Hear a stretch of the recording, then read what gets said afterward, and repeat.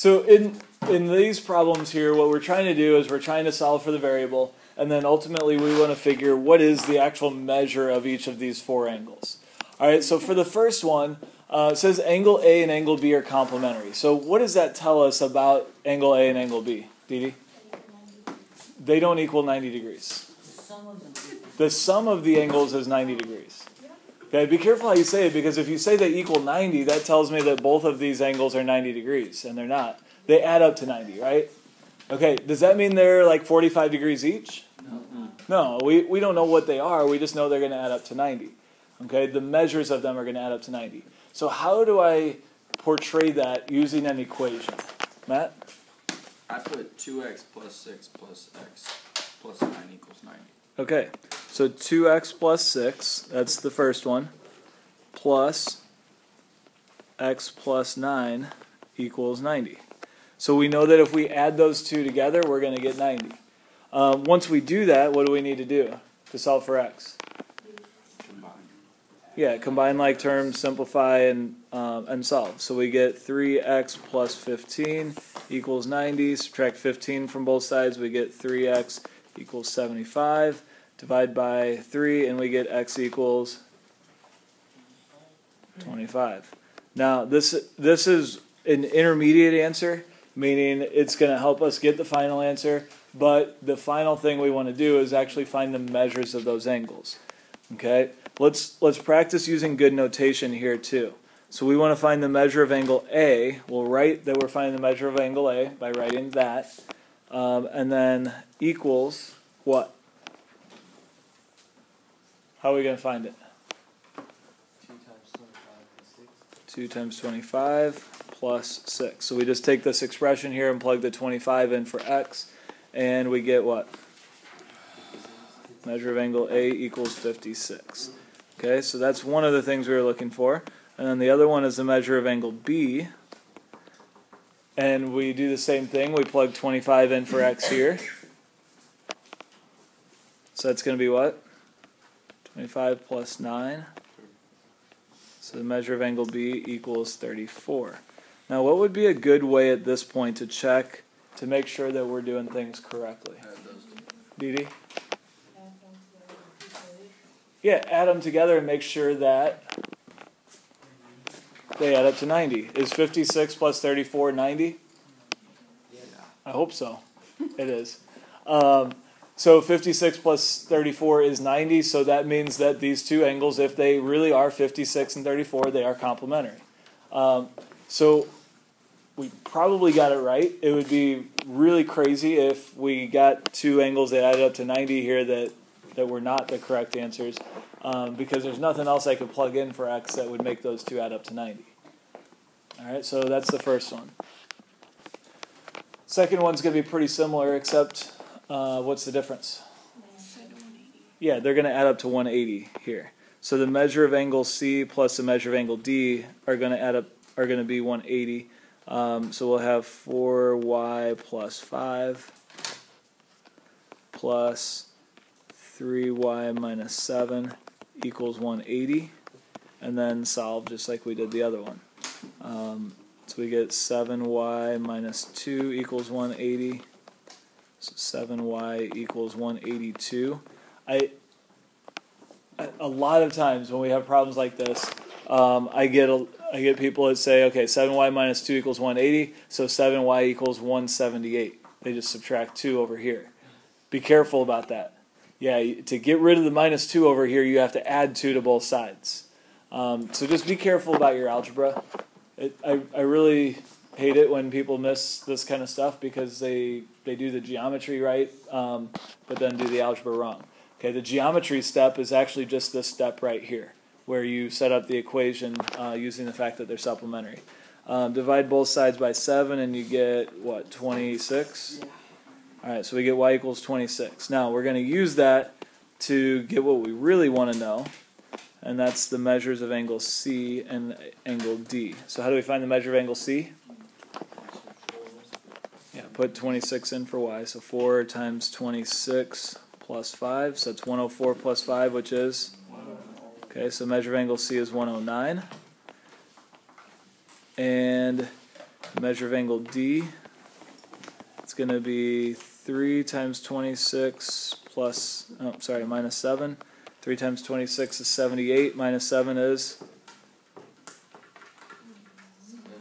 71. So we get the measure of angle D equals 71. Again, we could check this for accuracy by adding those together, and we should get 180. Do we get 180 when we add those together? Yeah. One thing I want to say real quick about the definitions. The definitions are biconditionals. So they tell us two things. We're only really using one of those things for these problems. So the definition of complementary angles says two angles are complementary if and only if their sum is 90. So what we're doing here is we're told that they're complementary. So you're given information that the angles are complementary, and we use that definition to say, okay, they're complementary, which means that the two angles add up to 90, right? Right? Okay, you could do it the other way. You could say, okay, I'm going to give you two angles here. Let me just bring this up. So let's say that I just give you two angles. And this one is 30. This angle here is 60. And then you could say, okay, since the measure of angle E plus the measure of angle F is what? Okay, so you're given this information. Then what could you say about these two angles? You could say they're complementary. Do you guys see that those are two completely separate things? They're basically working in different directions. So one of them, I tell you that they're complementary, and then you use that information to get something else. In the other one, I tell you that they add to 90 and use that information to say that they're complementary. Okay, so those are really two different things, two different directions of reasoning, and so that's why it's a biconditional. It works both ways. All right, and that's the way definitions are going to work in geometry class. So, naming angles. This is something that's really important. We've talked about it a little bit. If I want to name this angle the way it is, this is not in your notes. It's something that you need to see, something you need to hear. If you feel like you need to remember it, maybe write it off to the side next to your opener. But if I want to name this angle, what would we call this? Angle A. Okay, that would be classifying the angle. But we could just call this angle A. Now, notice that there's no M in front of the angle symbol. If I put an M here, what would that mean? The measure of the angle. Okay, so this right here, that just names the shape. That's just talking about the picture of this angle here. If I put an M in front of it, that's talking about the measurement of the angle, or how large the opening is here. Okay, so those mean two different things. This is a shape. The measurement would be a number, right? Okay, so then what if the picture looked like this? And I call something in this picture angle A. Would you know what I'm talking about? Why not? There's actually 3 different angle A's here.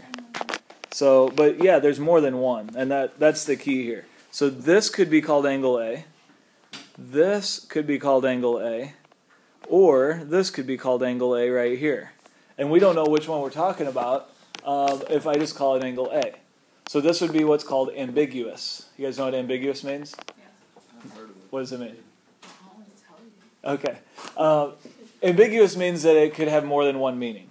So angle A here could mean more than one thing. It could mean this angle here, it could mean this angle here, or it could mean the whole big angle. All right, so we don't want to use ambiguous names. We don't want to use names that could mean more than one thing. So what we're going to do is we're going to throw in some other letters. All right, so when we name angles, that could be ambiguous, meaning that there's more than one angle at the vertex, then we're going to avoid using this type of terminology or this type of notation, and we're going to use 3 letters. All right, so angle BAC. Do you guys know what angle I'm referring to when I say angle BAC? Which one? Well, there's 2 acute ones up there. Yeah, so angle BAC is going to refer to this one. All right, so notice that this letter right here is what? The vertex. All right, so we've got the vertex in the middle, and then on one side we're going in one direction, and then on the other side, the C, we're going in the other direction. Okay, so one way to think about it is we start at B, we go to A, and then we go to C. So starting here, we go to A, and we go to C, and that's the angle that's formed. Okay, if I use the name CAD, angle CAD, do you guys know what angle I'm talking about? That would be this one, right? Again, if we start at C, go to A, and then to D, this is the angle that we're dealing with there. If I used BAD, it looks like it could be a right angle. It's going to be close to 90. That would be this whole angle right here. All right. So the importance here is that we can use this type of notation when there's only one angle at a vertex. But if we start getting more than one angle at a vertex, we need to use 3 letters so that we're clear about what angle we're talking about. All right, and that's going to be something important with some of our definitions here and some of the things we have coming up. All right, so we're on the back of the notes now. We're going to go through and do these other 7 definitions, and then when we're done with the definitions, we'll go back and do those 2 examples. Okay, those 2 examples are going to use some of the definitions we do. What's a right angle? An angle that measures 90 degrees. Now, we're not just going to say an angle that measures 90 degrees because that's not a biconditional, right? Right? So, a right angle, or the definition of a right angle would be this. An angle is a right angle if and only if its measure is 90 degrees. So this is a biconditional. This means that if I tell you something is a right angle, then what do you know? It measures 90 degrees. If I tell you that an angle measures 90 degrees, then what do you know about it? It's a right angle. So it actually tells you 2 different things here. What does a right angle look like? Everybody has something on your desk that you can use to show me what a right angle looks like. Corner of a piece of paper, right? So if you want to know what a right angle looks like, you could take a piece of paper or the corner of your ID or the corner of your desk, even though it's rounded, corner of your binder, even though it's rounded. Those are going to be 90-degree angles. So a 90-degree angle looks like that. And we use a special mark to mark right angles. What kind of mark do we use? We use a little box there. Okay, so we mark them with a box that looks like that. So we could say the measure of angle A equals 90. That would actually be the second half of the biconditional. It says its measure is 90 degrees. And the picture would look something like this. And you could hold up the corner of your paper, or I could use my iPad here and see that that is indeed about a right angle. A straight angle. What do you think a straight angle is going to look like? Looks like a straight line. Okay, it actually doesn't look like an angle. It just looks like a line, but it is actually an angle. So what do you think the definition is going to be? I'll give you a hint. It's a lot like the definition of a right angle. Say that again, Brooke. Go ahead.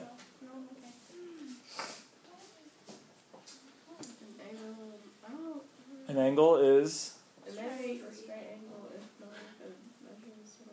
There you go. An angle is a straight angle if and only if its measure is 180 degrees. Okay, so it's the same definition as a right angle, except it's 180 degrees instead of 90 degrees. And what does a straight angle look like? Looks like a straight line. Okay, this is an angle. Like I said, it doesn't necessarily look like an angle. It looks like a straight line, but it is indeed an angle. And it just measures the opening from this ray here to this ray here.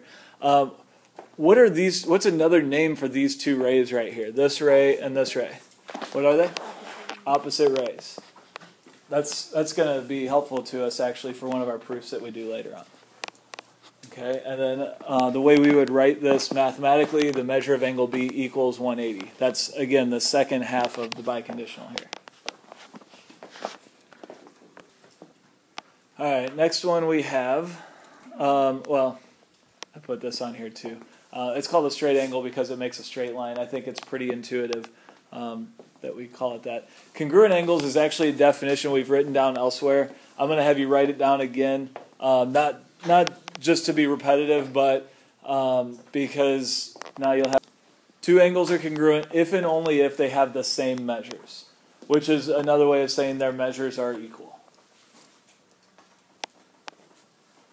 It doesn't matter how big or how small the angles are. It doesn't matter where they are. This right here is a mathematical sentence that says exactly the same thing as the definition. Angle C is congruent to angle D if and only if the measure of angle C equals the measure of angle D. What can we do in a drawing or a picture to show that two angles are congruent to each other? Dee? We can't put tick marks on it, because if we tried to put tick marks on it, there's not really anywhere to put them, because we can't put them just like on the vertex like this. That wouldn't really show. Yeah, we're gonna put arcs on there. So we mark them with identical arcs. So the arcs could look like that. I'm gonna put a few different options up here. So we could have a single arc like that. We could have a double arc, looks like that.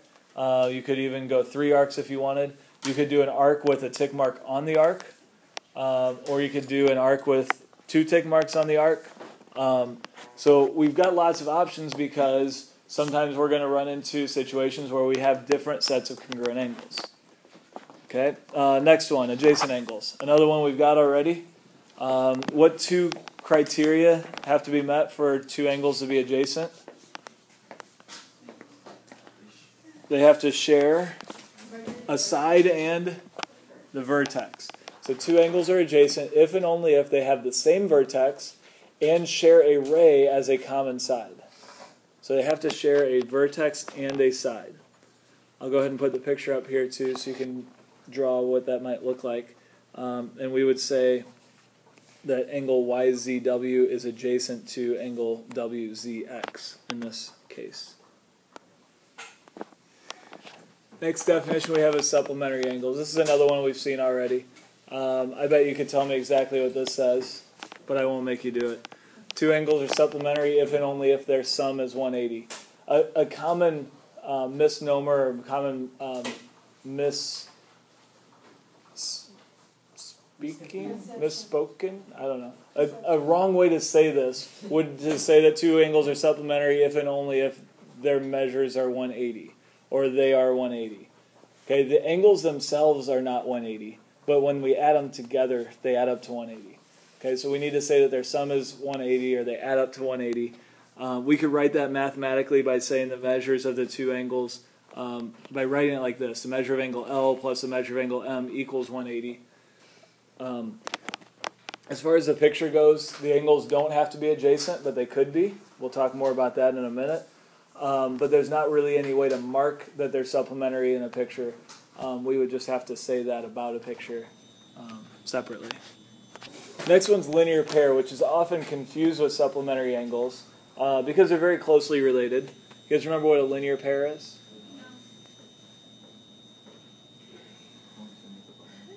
What's that? Yeah, it's 2 angles that form a straight line. So an important feature of a linear pair is that the angles are adjacent to each other. So 2 angles form a linear pair if and only if they are adjacent and they form a straight line. Now, we can infer some things here, and we can actually deduce. I'll use that word because we're going to start some logic pretty soon. Since they're adjacent and they form a straight line, we know that the 2 angles are going to add up to what? 180. And the reason is the measure of a straight angle is 180. Now, we're going to have to throw something else in there called the angle addition postulate. Sounds fun, I know. We're going to have to throw that in there too to actually make that conclusion. But we know that 2 angles that form a linear pair are going to add up to 180 because of that. So it's going to look like this. I have angle GHJ marked in this picture. What kind of angle is angle GHJ? What is it? It's a straight angle. So the measure of that angle is 180. So we could say here that GHK forms a linear pair with KHJ. Okay, the term we use, the verb we use for this is forms a linear pair. Okay, so the 2 angles form a linear pair with each other. last definition is vertical angles. This is another one we've defined already, kind of, except you probably don't remember this, but when we defined vertical angles, we did not define it using a biconditional, and we did not define it very clearly. We just said vertical angles are the angles that we get when two lines cross each other. So they're the angles opposite from each other. So we're going to be a little bit more specific with this definition here so that it's more usable. Okay, so I'm going to give you two definitions, and I do want you to write both of them down because both of them can be useful in different ways. One way to say it is two angles are vertical if and only if their sides are opposite rays. Now, this definition at first does not give you a very good visual of what's going on, so I'm going to draw a picture for you. If I have opposite rays here, you guys agree that these are opposite rays? Yeah. Okay, and then I also have another set of opposite rays here. Do you agree with those are opposite rays, minus some bad drawing? Yeah? Here, let me fix it a little bit. That's better. So since we have two sets of opposite rays, then this angle and this angle are vertical angles because their sides are opposite rays to each other. So if we say for this angle here, this is side 1 and side 2, side 1 is opposite from this side, and side 2 is opposite from this side.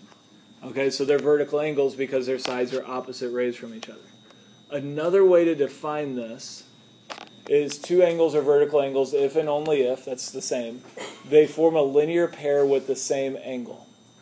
This is actually a more useful definition.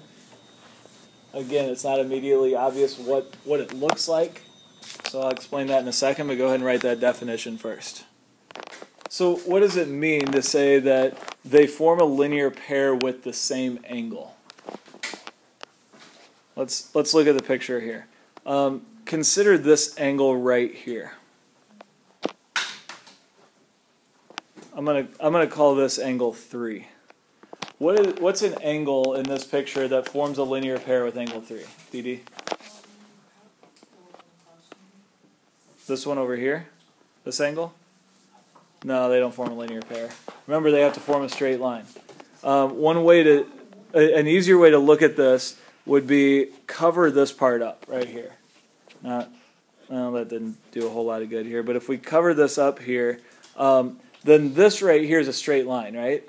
So if I call this angle up here angle 1 and angle 3 form a linear pair. You guys agree with that? Okay. And then,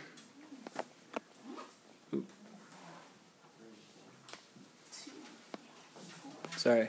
So if I call that 1 there, if I cover up this right here, angle 3, and I'm going to call this angle 2. Angle 3 and angle 2 also form a linear pair. So angle 3 in my picture here forms a linear pair with 1, and it also forms a linear pair with 2. The only reason I called this angle 3 is because it's the third angle in what we're doing here. So 1 and 2 are vertical to each other because they both form a linear pair with angle 3. This fact here is actually what makes angle 1 and angle 2 congruent to each other, or at least a way that we can prove they're congruent to each other. All right, so vertical angles are congruent.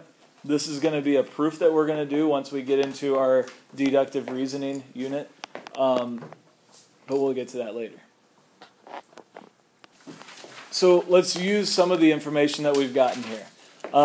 There are two things in particular, two angle relationships in particular that we covered here that I'm going to expect you to do algebraic type problems with.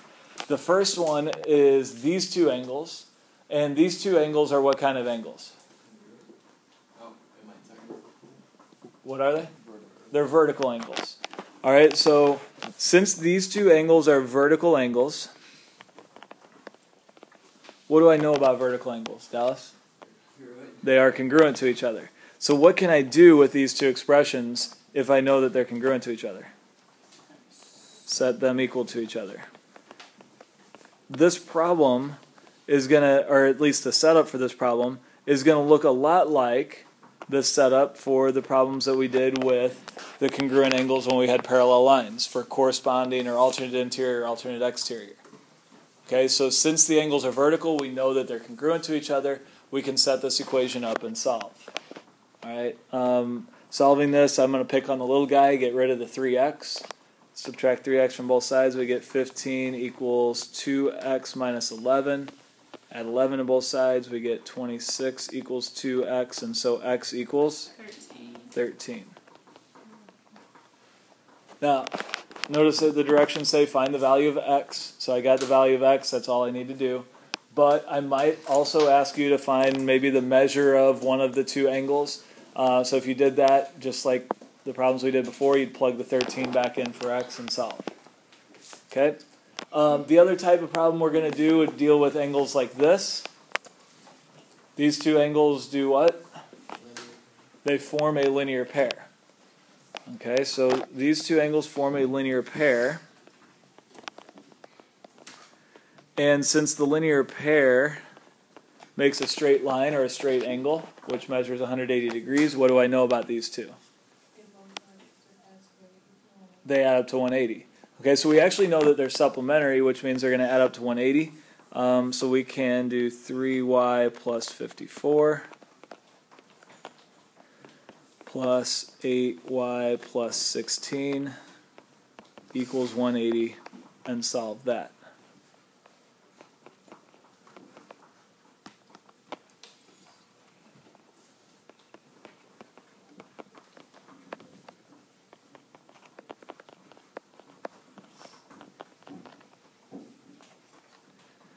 And again, we were asked to find the value of y.